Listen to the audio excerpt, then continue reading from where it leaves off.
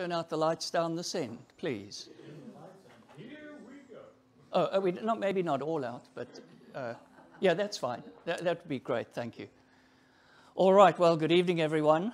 And I'm glad my musical accompaniment has died off for the moment. And first off, I don't claim to be a total expert in all of this, but I sort of know a bit about it, and I've tried to put together something. I see a lot of you here are experienced photographers, so it's geared more to people who are like new members of the club who are wanting to learn a bit about what are these things and how do they work. Thanks, Danny. So very briefly, I've been in photography for a long time and just basically self-taught. I started there when I was 9 months old. That's me holding a light meter contemplating a shot in 1958. And my mom told me that the light meter was what got me to stand for the first time. They brought out that light meter and dangled it above me, and I stood up to get the light meter. So I loved photography from an early age, but when I was about 8 or 9, my mom and dad bought me a little plastic camera, and I took shots of the Air Force helicopters and things like that. Then, when I was 9 over here, my mom gave me this camera. Her parents had given it to her, and then she gave it to me, and I used this camera for a number of years. And that's a shot there of me at 9, using this camera, trying to take a photo, probably of the chickens in our yard or our dog or something like that. Then, eventually, so I had that camera. I used to dream about these Instamatics that I'd see in National Geographic as a kid, thinking, wow, that must be fantastic. And then I bought one. It feels like a little plastic piece of junk. But they were extremely popular, did very well. Everybody and their uncle had one, and that's the little Instamatic. The next step for me was to a 35 millimeter. This was my first 35 millimeter, an Olympus trip in 1977. And from there got a compact 35. This is a full frame camera. Wow. A full frame compact Olympus capsule camera. And then moved on over here to the Olympus OM1, OM2, and OM4. Fantastic 35 millimeter cameras. So that was at that stage over here, roughly, well, from years before, from 1978, I used 35 millimeter and full. Then went digital in, where is it, 2006 with 4/3. And I went with Olympus because I'd used Olympus for so long. And that was a 4/3 sensor. At that stage, I didn't quite fully understand. I knew it was small and that, but I didn't really fully understand what it was. Then in 2010, I bought a full frame, this Nikon. Now what amazes me here, look at this big honking thing. This is also a full frame 35 millimeter, top of the line professional 35 millimeter. These things grew like rhinoceri. I mean, unbelievable. And so I've used digital from 2003 onwards. Thanks, Danny. So what I love about photography is what I love about architecture as well. To be a good architect, you have to be creative and original, but you also have to have a lot of technical knowledge. If all you are is creative and you design a building, well, forget it. You won't know how to do the waterproofing, you won't know how to do the roof, you won't know how the footings work. So architecture combines creativity, original thought, as well as technical knowledge, skill, and so on. And photography does exactly the same thing. Thanks, Dan. You have to have technical knowledge. If you have no clue how to use your camera and all you do is grab your camera and go out and take snapshots, you're never going to improve. So if you want to improve, you have to develop a certain level of technical knowledge. And it reminds me of what Jason Stitt said at one of our meetings, I think last year, talking about editing. And he said, you have to learn how to edit. If you don't know how to edit your photographs, you are never going to improve. Just like in the days of old when you had darkrooms. I could never afford a darkroom. Same with photography. And these are 3 essential, necessary elements that we have to understand in order to improve our photography. Focal length, depth of field, And then how in the world does that relate to sensor sizes in these cameras? So first of all, what is focal length? I'm just going to breeze through this quite quickly. Focal length is an optical property of the lens itself, and it measures how the lens converges and focuses light. That's a positive focal length. Or it measures how the lens diverges light. That would be a negative focal length. So very basically, you have a simple lens, light comes in, and it is focused to a point. That distance is called the focal length. So if you have a 50 millimeter focal length, and it gets pretty confusing in a way, because half these things are measured in inches, and 4 by 5. And then in another round, we talk, 6 by 9, but that's centimeters or millimeters or whatever. And then you've got 35 millimeters and 8 by 10s and what have you. So focal lengths are measured in millimeters. Thanks, Danny. In our cameras, though, there's not just a single lens. Well, in this little Instamatic, there's one tiny little plastic lens in here, but not in our other cameras. There are multiple lens group or elements in groups, and this is your typical lens. The light comes in, it goes through all these elements. Inside there, you have an aperture. The aperture is like the pupil in your eye. In a dark room like this, if you could see my eyes, my pupils are probably quite big. If I look to the light here, my pupils will shrink. That's what your aperture does. Lets in more light, lets in less light, depending on how you set it. Then, in that whole group of lenses, it has what is called an optical center. That's where because the image in your camera is actually upside down. You see it the right way up, but it's flipped inside the camera, upside down. So you have the optical center of your lens, then the same focal length. So instead of just one big lens, multiple little lenses with an optical sensor and a focal length. And that focuses it inside the body of the camera onto the sensor or onto film. And we have some members of the club who use film as well. So the point on that is a 50 millimeter lens, like the one on this camera. This is a 50 millimeter lens regardless of the body you put it on. If I've done shots the other day with taking this lens and putting it with an adapter onto my Micro Four Thirds. It's still a 50 millimeter lens. It doesn't change the optical properties of that lens. And there's hordes of confusion over that. But a 50 millimeter is always a 50 millimeter regardless of the body you put it on. So why is focal length important? Because it dictates the angle of view of the lens, like how much the lens sees is governed by the focal length. Thanks, Danny. So here's what it does. The angle of view. Now I'll get into field of view, and these are these technical terms, later when we look at sensor sizes. But the angle of view of a lens is determined by the focal length. So a short focal length, you'll hear people say, I've got a long lens, or I've got a short lens. A short lens means short focal length, like 24 millimeters. That means it's got a wide angle of view. A long focal length, like 300 millimeters, that means it's got a long focal length, a narrow field of view. It's more like a telescope. So that's to show you here. A 24 millimeter wide angle. Now, when I say 24, I'm talking about the standard 35 millimeter, or as they call it today, a full frame. And we'll see what that is later. So the shorter your focal length, the wider your angle of view, and it pushes stuff away. So I could stand here with a 24 millimeter and get you all in. But if I put in a 300 or a 400 millimeter, I would maybe just get the width of one of Charla's glasses from the same position, because it's more like a telescope.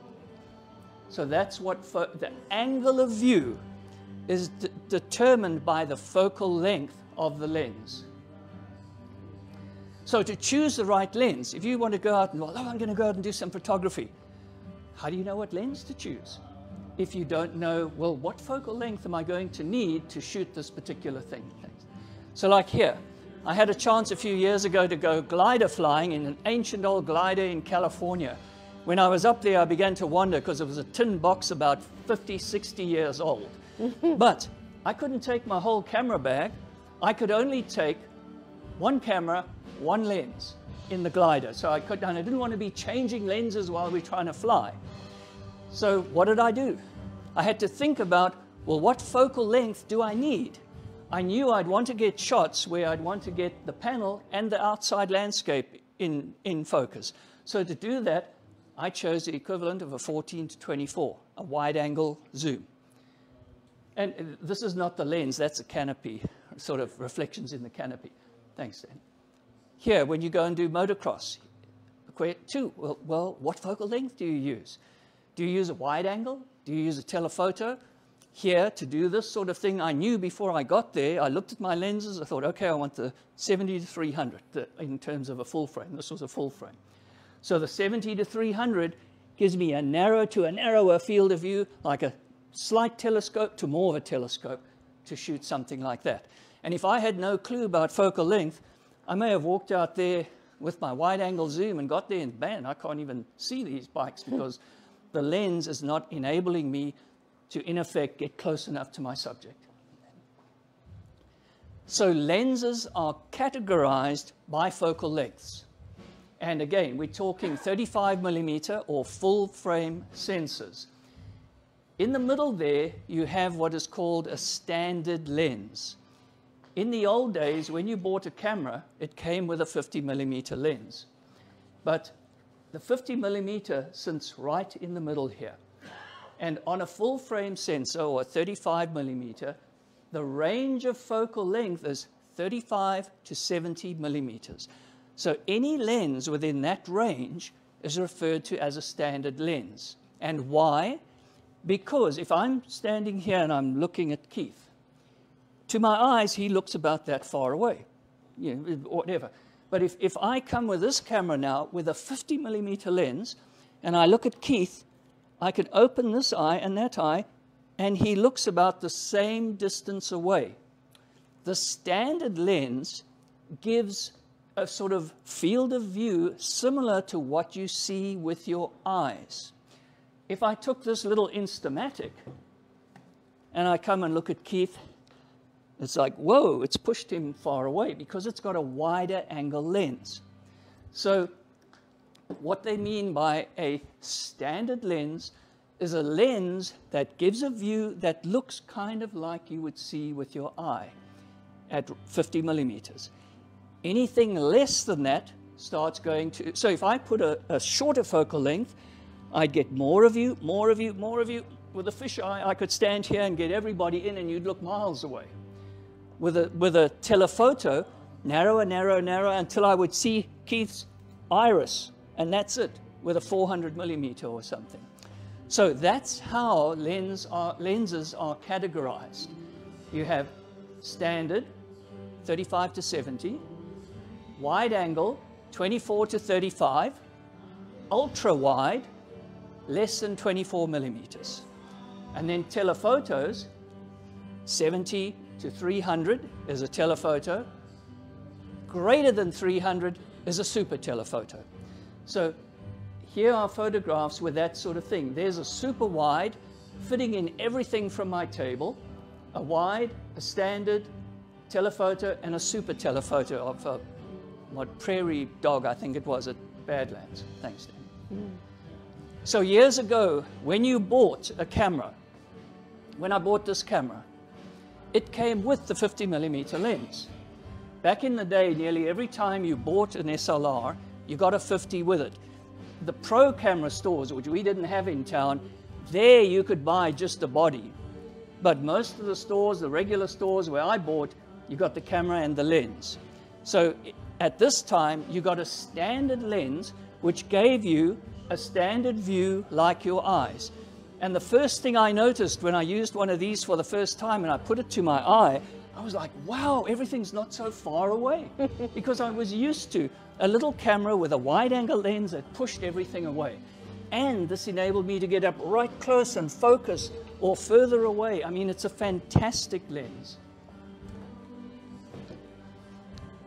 So these days, of course, when you buy a DSLR or a mirrorless camera, you often get a fairly inexpensive little zoom, and it's usually slow. And when you say a lens is slow, you mean it's got small lenses, small aperture. You can't open it very wide and work well in low light. Whereas these 50s, this is a 1.8. It's a very fast lens. It's got a big aperture and it opens wide. So this is just to show you now. These are photographs I've taken, digital shots with 50 millimeters, to show you the versatility. That's why they called it a nifty 50, because you could use it for all sorts of things. And your feet are the zoom. We've gotten quite lazy where we just want to stand and zoom in, zoom out, zoom in, zoom out, zoom in. Whereas here, I had to walk. I had to get close to Aaron to do that. I had to walk to the back of the church. And being a big aperture, low light, I took this it was actually the circumcision of a friend of mine who married a Jewish lady and converted to Judaism. And they circumcised the baby, and the dad was there holding him, and with his hand holding his foot. I just thought it looked beautiful. It does. Because I had a 50 millimeter 1.4 on this camera in low light, I could walk up and boom, shoot it right there. Couldn't do it with this zoom because the aperture's not big enough. Again, the nifty 50 enabled me to do all of those. Thanks, Danny. Beautiful. Here are a few more shots, all with the same 50 millimeter lens. To show you now, on the right down there, I have no idea how I did that. I did that years ago when I was learning a bit of Photoshop, and I've got to figure out how I did that. I don't know. But these are all 50 millimeter lens shots. So with the lens that typically came with an SLR. Thanks, Danny. Now, here's to show you the effects of focal length from the same position. This is the Badlands where I was just a few months ago. So I was shooting this valley at sunset, and I shot a couple of shots, but I shot different focal lengths from the same position. So there's how my eye saw it at 50 millimeters. That's about how far it looked. In there, you can see a tree. There's a speck there. That's a tree. Then I went to 24 millimeters, and you could see, I can see all this stuff in front of me that I couldn't see here because it has a much wider angle of view. Then I zoomed in to 300 millimeters. And look at that tree. There's the tree. There's the tree. And there, you can only see it in Lightroom when you zoom in and you see a tiny little speck there, and that's the tree. So all of those were from exactly the same position. And again, if I went out to do this, I was on a trip. I was limited in what I could carry. I took one little camera bag. So before I left, I had to consider, now, what am I going to shoot? What range of focal lengths do I think I need to shoot? For example, in past years, I've carried my macro a lot. I don't think I've ever used my macro on any of my trips. So the last few trips, I've left it at home. And then I've chosen, here I chose the lenses I thought I would need based on the focal lengths, and suited me fine. Thanks, Danny. So remember, in summary so far, focal length is an optical property of the lens, and lenses are categorized by focal lengths. The 50 millimeter is a very versatile, useful lens. If you don't have one, and we'll get into focal lengths or equivalences later, but you can buy them very cheaply. A 50 millimeter 1.8 costs, I don't know, next to nothing compared to these other lenses. So it would be a worthy, because I often challenge myself where I'm like, what am I going to do? It's a gloomy day. I'll put one lens on my camera, walk around my suburb or my neighborhood looking for things to photograph, challenging myself to use just this one lens. And I love it. And focal length, so we've learned it's a property of the lens. Lenses are categorized by focal length, and it determines the angle of view. A shorter focal length is wide, a longer focal length is like a telescope. Now, why this is important is because this all relates to depth of field. And for those who are new, who may not know what depth of field is, I drew these diagrams to kind of explain it. Assume you are here with a camera. You've got someone standing here and you've got some bushes and trees behind you. In your camera, you have the aperture, which is like your pupil. You have a lens, which has a focal length. And then you have distance to your subject, distance to the background. And when you focus in, and say you focus on the person's face, that person's face will be in focus, and there's a range behind them and a range in front of them that is in acceptable focus, and then it gets more and more blurred. That range of acceptable focus is called the depth of field. And you can vary that to get different effects. And all of these factors, focal length, aperture, distance to subject, distance to background, influence the depth of field. For example, if you think, I want to take a shot of Amy, and I want to blur the background, and I think I'm going to do it with a zoom, with a tiny little aperture, and if there's a wall right behind you. If the wall's too close to the back of Amy, nothing I can do will blur that wall, really, because it's too close. The wall is falling into this range of acceptable focus. So unless you understand a little bit about how it works, it doesn't matter what you do, you're not going to get it done. Thanks, Danny. So if you want to increase the depth of field, there are a couple of ways. So you want to make it deeper. You've got, like, remember that shot I showed you of the glider? I wanted to have the instrument panel and the landscape in focus. To do that, I used a super wide, because a super wide angle lens by nature has a deep depth of field. So if I use that lens with a small aperture, boom, I can get everything in focus. So if you want to increase your depth of field, shorter focal length, smaller aperture, and consider the distance, and lo and behold, you can get just about everything in focus. Thanks, Dan. If you want to, you've seen a lot of portrait shots and flower shots where the background's all blurred. To do that, it's the reverse. To decrease the depth of field and get it very narrow and make the image look almost three-dimensional, you need a longer focal length, you need a larger aperture, and you can reduce your distance to the subject. So, and there are various sort of tricks you can do. For example, this lens does not have a big aperture, but it's a powerful zoom. So one of the features is use a longer focal length. So if I was out and all I had was this camera, and I'm like, man, I want to take a portrait of Amy again, but I've only got this lens. How can I blur the background? Go a bit further away, zoom in, unlock it, zoom into the max of 300, so I'm using a very long focal length, and bang, I can get a shot of Amy and probably pretty nicely blur the background. So it works best if you can vary all three to suit what you want, but there are ways to a point around it. If you don't have the right lens, you can reduce the distance to the subject, use a larger aperture, use a longer focal length, and you'll blur that background beautifully. Thanks, Danny. So this too is something you need to understand, and this is how depth of field relates to focal length. An ultra wide, the red box there just represents depth of field. So by nature, an ultra wide lens has a very deep depth of field. You can get everything in focus. A wide has a slightly less, this is same aperture, same position, same focus point.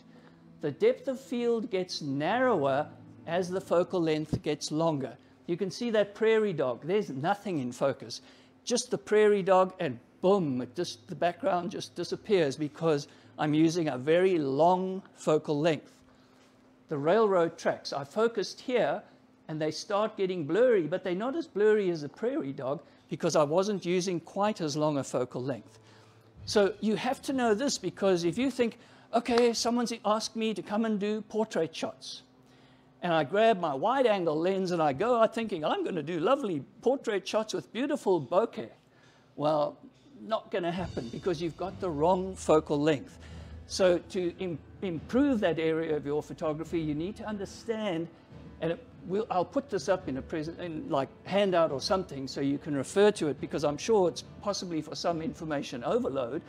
But you have to understand this, and if you do, your photography is going to go up. Can you put it up on the website? Yes, what I'll have to do is I'll remake it into like a PDF handout of the major elements, and then I'll put that up. So, and we could put the slideshow itself up on our Google Docs site, because our Camera Club has a Google Docs site that's accessible. Sorry, I've got to keep going, otherwise I'll keep it down. But so that was, sorry, Danny, can you just go back one? Let me just, so depth of field increases as focal length, depth of field decreases as focal length increases. The more powerful your lens, like a telescope, the shallower the depth of field. The wider your lens, the deeper the depth of field. Thanks. And the other major factor that affects it is your aperture. The smaller your aperture, so the smaller you make your aperture, the deeper the depth of field. Here's an aperture in the middle that gets a little wider. Here's like that lens on that Olympus, f1.8, open wide. The depth of field is very shallow. So you can know, okay, I want to get this distance, I want a big aperture, and boom, you can blur the background, and so on. Or if I want to get everyone in focus, go back a little further, smaller aperture, focus on Amy, and I'll get more of you in focus. So it's a relationship with focal length, aperture, and the distance to the subject, and the distance to the background behind it. Next. So here's depth of field. There you are, David. This was at the Christmas shoot about 3 years ago. 3 years ago. So I saw David shooting, and I thought, man, I want to get a shot of him. And I knew I want to blur the background, and the lights behind him couldn't be too close, or you'd see all the lights. And I realized I wanted to get a few layers of lights. So while he was shooting, I just moved till I got these lights on the tree and the lights across the street. So you can see how these are a little more distinct. The shape of them is made by the shape of the aperture blades in the lens, but you can see how beyond him, they're a little bit distinct, they're less distinct, and then it's just blurry.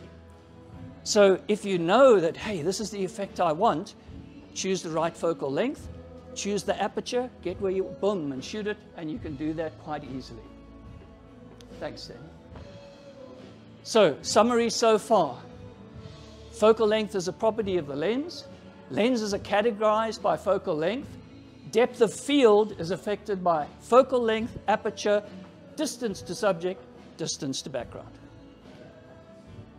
Now we come to the fun stuff. Like the stuff that gets all sorts of confusion. That was the easy.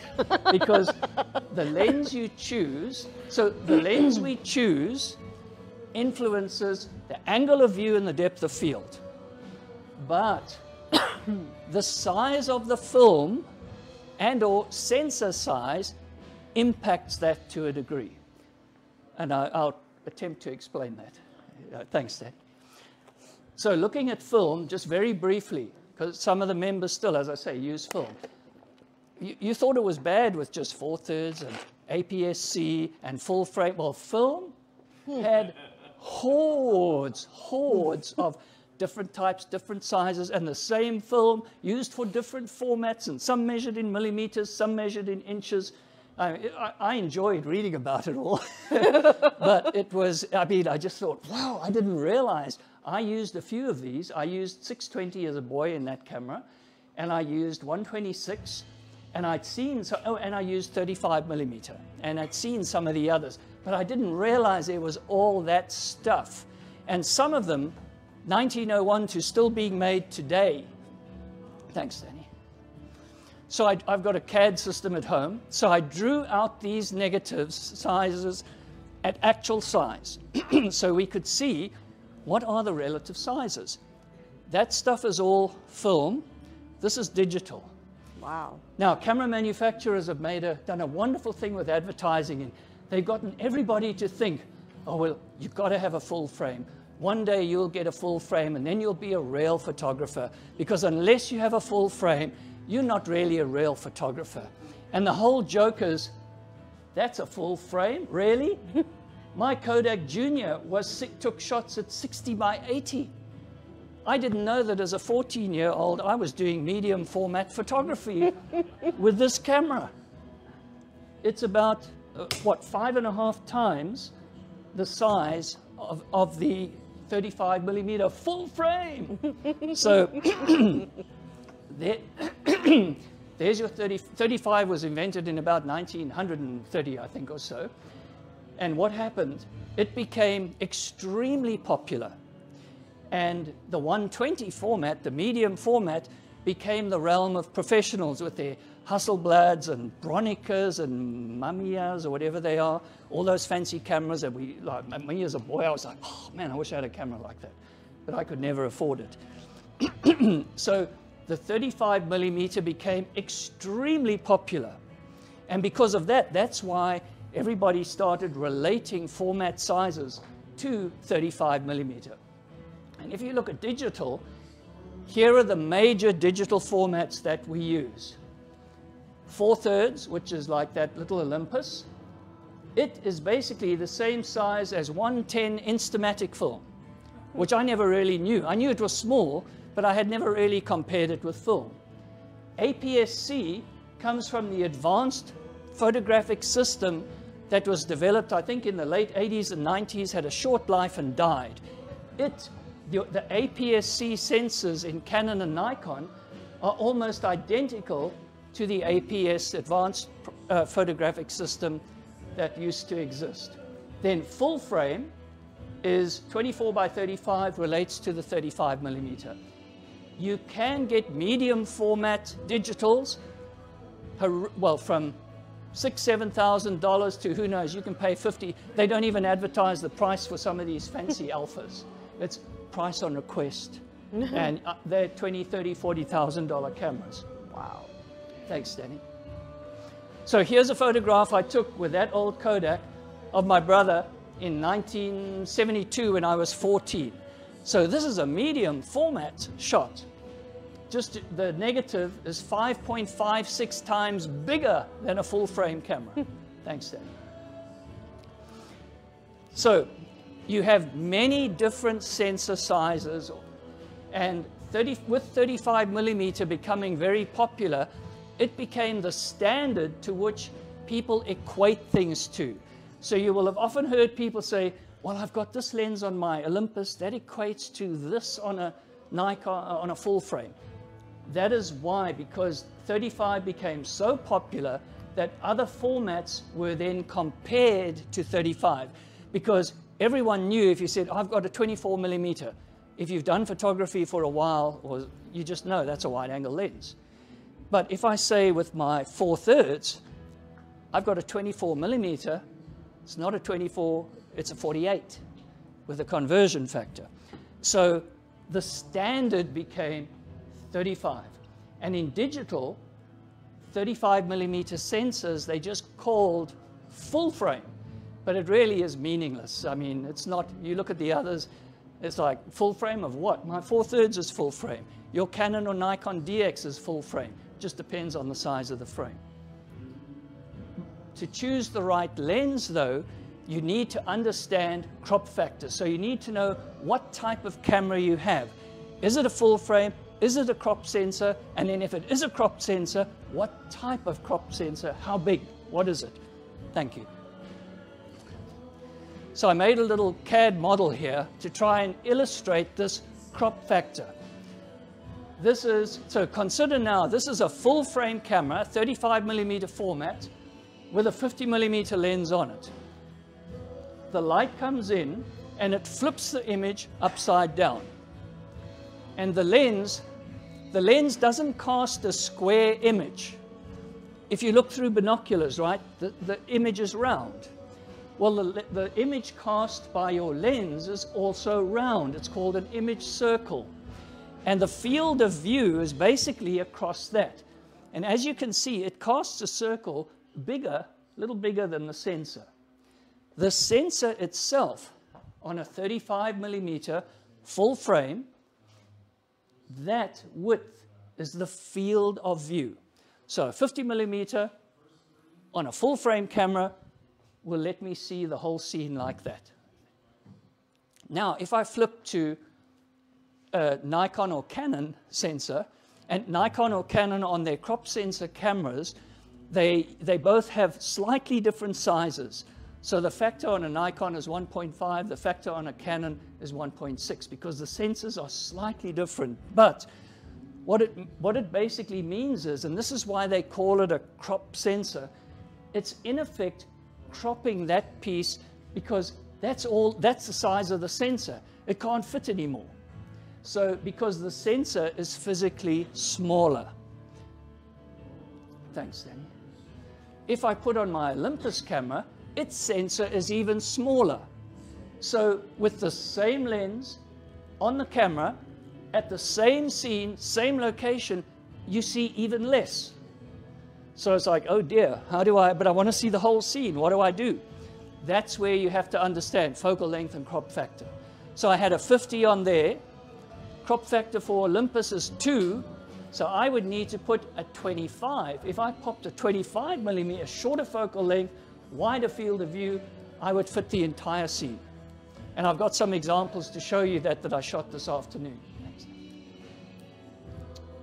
Oh, so here are all three of them combined. There would be your full frame sensor. There's your Canon or Nikon crop sensor. And there's your Olympus 4/3. Just to show you how, yes, Sandra?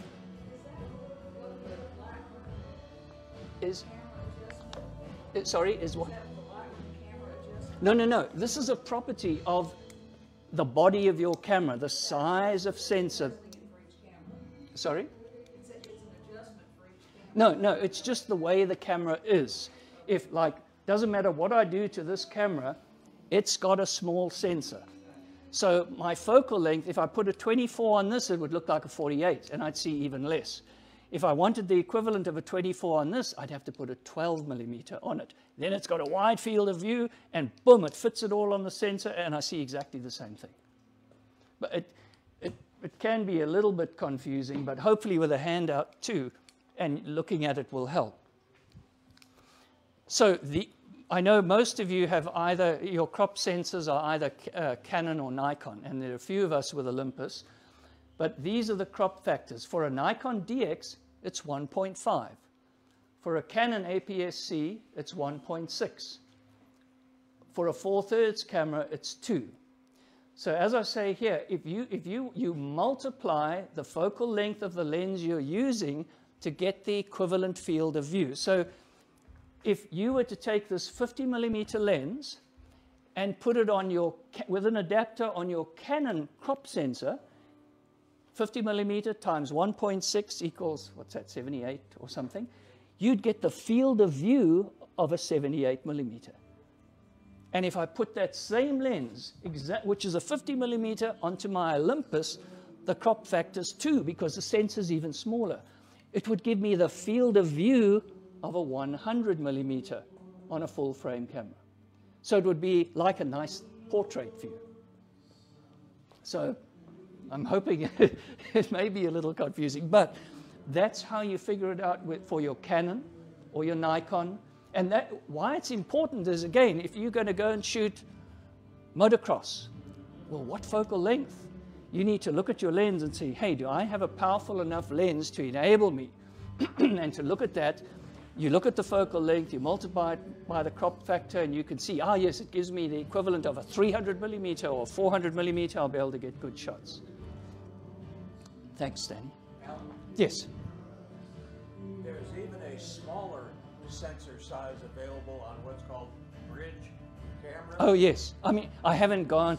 Phones and everything get smaller and smaller and smaller and smaller. So I've tried to just cover the sensors that people use, that most would use, full frame, Nikon or Canon. Oh, well then, but it would work the same principle. You just have to know what is the crop factor, then you can see, oh, I'm getting the equivalent of X lens. Now, the question would be, say for this exercise, okay, I know that how to work out a crop factor for a given lens to see what it would look like on my camera. What if I want on my camera now to have something that gives me the field of view of a 50 millimeter on a full frame. That is just the reverse. Instead of multiplying, you divide the focal length. So you would say, okay, 50 millimeters on a crop sensor camera, a Nikon is 1.5.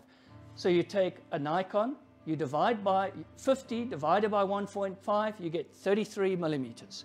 So if you want to try and use a 50 millimeter at the museum and you've got a Nikon DX camera, and say you've only got a zoom, just rotate your zoom till you hit approximately 33 millimeters and leave it there. Then you are seeing the field of view of a nifty 50. And you can use that to try and get a few shots. If you have a Canon, because it's got a slightly different size sensor, its crop factor is 1.6. So you take 50, you divide by 1.6, and you get 31 millimeters. So on your zoom lens, you just zoom to 31 millimeters, then you're seeing the equivalent of a 50 millimeter lens. And on my Olympus, because it's even smaller, the crop factor is 2, I take 50, divide by 2, I get 25. So I need to pop on a 25 millimeter lens or zoom back to 25, then I'm seeing a nifty 50. And I'll show you some examples. Sorry. This too, in a handout, I'll make this as a handout, it'll help you as well. These are the lens categories: standard, wide, ultra-wide, standard, telephoto, super telephoto.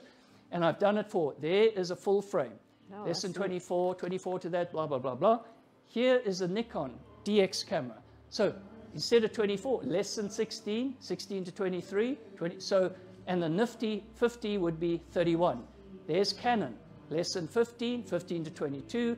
So that would help you if you look, if you've got a crop sensor camera, you can use this to see, now what would a super telephoto be? If you want to buy a lens and you want to buy a super telephoto for your DX camera, you can look at this and see, okay, I want to buy a lens that has a focal length of greater than 188 or greater. Then you will have the equivalent field of view of a super telephoto on a full frame camera. And on a 4/3, it's double. The 4/3, Nikon is easy because it's 1.5, and 4/3 is easy because it's 2. Canon is a bit of a pain because it's 1.6. Okay, thanks, Danny. So here I took these today to try and illustrate the point. This is a Nikon Z6. I set everything the same. Same ISO, same aperture, same shutter speed, because people say, oh, well, a small sensor doesn't gather as much light. You've got to have double the aperture. Absolute garbage. They're talking about if you want to get in a certain location and get the exact same field of view, then you, but if you take the same lens from the same position, same ISO, same aperture, which I did here, there's no difference, except full frame at 50. Here's 50 on my Olympus, crop factor of 2. So in effect, like I showed you on that diagram, how it crops it out, the sensor is smaller, so it's seeing a smaller portion of the same image. So in effect, a 50 millimeter on the Olympus gives me a very nice field of view of 100, which is very nice for portraits. Thanks, Danny. Here's another one I tried. There's a Z6, full frame, 50 millimeters, Olympus EM1 Mark III, 50 millimeters. So it gives the effect, the field of view of a 100. But everything's the same aperture, same ISO.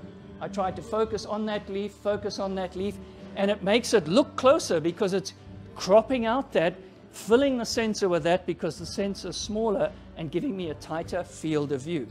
So now I did a check to say, okay, remember I said you can figure out, but what if I want a 50 millimeter view on my 4/3? Take 50, divide by 2, boom, 25, and then the next one. Here now, same shot with my Z6, 50 millimeters, focusing on that. Here's the Olympus with a 25 millimeter lens. So divide by 2, half the crop factor, put on a 25 millimeter lens, the photos look all but identical. There's a very... Yes. That's what I was about to say. There's a very subtle difference because, remember, depth of field is impacted by focal length. To get the same field of view, I had to put on a shorter focal length. And I shot at the same aperture, so it made it, the depth of field, a little deeper. So you can see the house in the background here is more distinct than the house in the background there for the same field of view. Thanks. Very interesting. So, and this is why those of us who have these have advantages for birds and animals and stuff. I sat in my garage door and I shot the rain gauge from about 15 foot away, 300 millimeters with both cameras. So there's my full frame, 300 millimeter lens focusing on the rainwater gauge. Same position, Olympus, 300 millimeters. Because it's a cropped sensor, it in effect gives me the field of view of a 600. So it's wonderful for photographing things like this where you can in effect get a lot closer because of that crop sensor giving you a tighter field of view and filling the sensor with that. Thanks. There's the corner of the fence. Same position. I shot at the corner of the fence with my full frame at 300 millimeters. It's getting all this stuff in. There's the rain gauge, the support for the rain gauge. My crop sensor camera gave me that right off. So it's a tremendous advantage when you come to want to shoot birds and things using a crop sensor camera with a powerful telephoto. Thanks, Danny. So very basically, what we've seen then is focal length is a property of the lens. Lenses are categorized by focal length. Depth of field is affected by focal length, distance to subject, distance to background, aperture, and sensor size dictates the field of view that you actually see when you put the lens on the camera. And then crop factors help us determine what lens do we want to use. If we want a wide angle, what do I need to buy? What do I need to use? Or telephoto, what's the best to use? And then the Nifty 50 is a standard, wonderful lens that can be used for all sorts of stuff, and you can emulate it on your crop sensor camera just by figuring out the equivalent value. Thanks, Dan. Thanks, Dan. So it's probably a bit of information overload, and I'll put together a handout over the next couple of days to try and help. But to improve your photography, you've really got to study. Well, the more you would study and understand some of this, it'll help you tremendously in improving your photography. Because instead of just grabbing a lens and kind of shooting in the dark, you'll know, oh wait, I need to do this, so I need a focal length of about that. Or, hey, I've got to do a portrait. I need a deep depth of field, so I need a lens with a big aperture and so on. And it helps you choose the right tool for the job. Hello?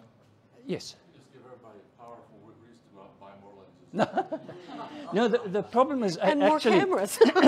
Related to that. I attended a workshop hosted by Scott Birch some years ago. And he's got an excellent article on well, I've just got to buy a new lens. And he talks about that, and he said that, his quote, I may get it wrong, but it's something like 99% of all lenses are better, 99% of all lenses are better than 98% of all photographers. Because I see it online all the time. People are like, this lens is useless. This lens. There's a lens made for the Olympus, 100 to 200, I think. It's short to long. It's a relatively inexpensive lens. I took it with me to, where did I go? Badlands. And people all the time in the Olympus groups, this lens is soft, this lens is useless on the long end. I mean, biggest load of garbage out. It's because they don't realize when they zoom into 400 or 200 millimeters, they are in effect using a 400 millimeter lens, handheld and snapping like this. And it's soft, and I'm like, give me a break. You gotta hold it still. Exactly. But so the biggest thing that people blame is, my lens is no good, my lens is no good. Well, that little 50mm lens shows that even with a basic fixed lens, you can have great fun with it and get great photographs. And because it has a big aperture, you can blur your background and get beautiful results.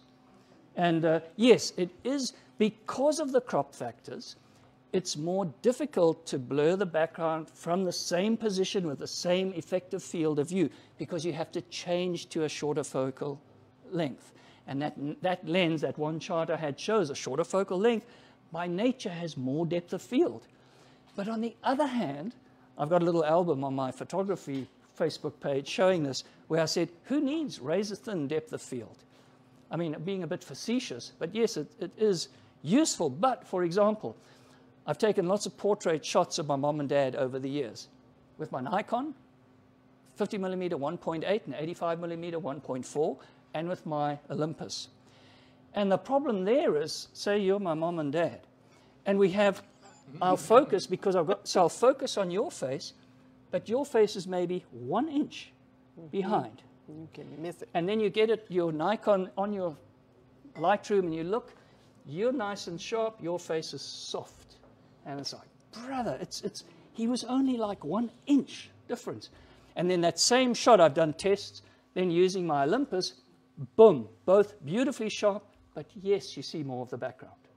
So it's advantages and disadvantages. Some people say, well, if you change sensor sizes, it affects the depth of field.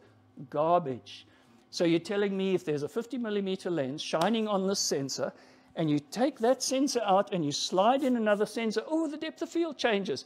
And people say that all the time. Utter nonsense. The field of view, you can zoom in on those shots I took there, and when you zoom in on the Olympus, you'll see the depth of field on that the background looks identical. It's just you're seeing a tighter shot. It looks to me like you could crop the same, you could take the same photo and crop it, and then have the crop sensor photo. You could. Okay. You could.